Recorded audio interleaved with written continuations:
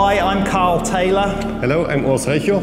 And we're here to show you another how-to video. Yes, well Carl, my studio was cleaned this morning and you made a jungle out of my studio. Yes, there's a jungle of what looks like lots and lots of trees of lighting stands, but there is a good reason. There's a very good reason. You have a reason for every single of 7 lights you set up? 7 lights, yes, but the reason is because I'm trying to do a fairly complicated and aggressive coloured lighting gel shot. We've got our lovely model Svenja here. We're going to do a sort of bikini or underwear shoot, but I want her body to catch all this coloured lighting. And as you can see here, we've got a Cirrus with a coloured gel on.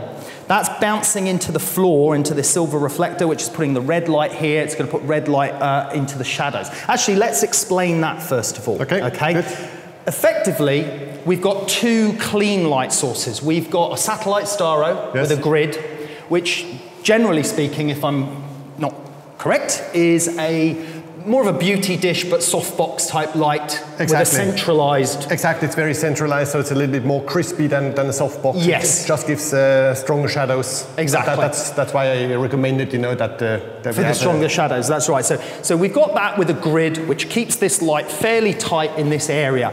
But what we found on our tests was actually this wasn't going to end up being the key light. It was a little bit overpowering. I wanted a key light that would create a light on the face and then shadows everywhere so that our gel lights would colour the shadows. But we changed from that to this light source instead. This is a Pico light with the snoot attachment on, and it's got a little grid in the end of it as well. And you can see there, as Urs was shining that on Svenja, because it's a very concentrated beam of light, so it's only lighting the face. So this is now a main body light, just a very gentle fill on the body, whereas this is now our key light to get a catch light in the eyes. This is still casting shadows, and this is casting shadows, but all of the rest of the lighting, this blue light into that silver reflector, this blue light into this silver reflector on the floor, and this red light into this silver reflector is simply to illuminate colour into the shadows. And then on the background, on the wall behind, we have a red gel and a purple gel, blending the 2 colours together for an interesting background. And the other thing that's interesting with blue and red, when blue and red light combines, we get purple. And we're going to get these interesting purple tones where the light meets in the shadows in the middle.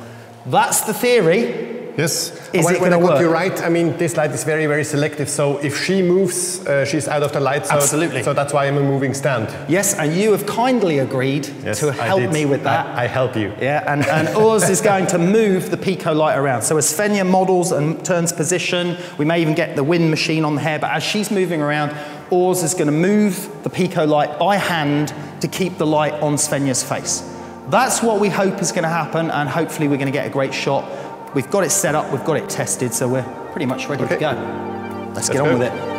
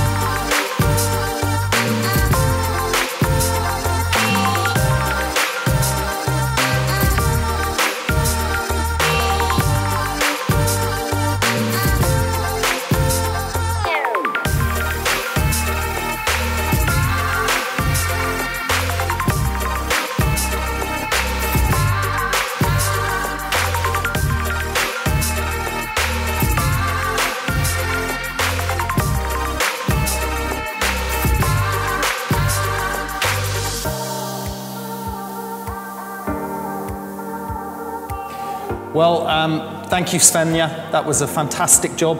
Very happy with that. The shots, very pleased with that. I know, sorry, it was a very complex lighting setup, and I've messed your studio up. Absolutely, but we still have 2 hours to clean it. So no I am staying to help you clean it up. Okay? That's a change from last time, yeah. So we did use a lot of gels, a lot of coloured lighting, and a lot of lights, but hopefully the results show some interesting images. Really happy with those. So well done.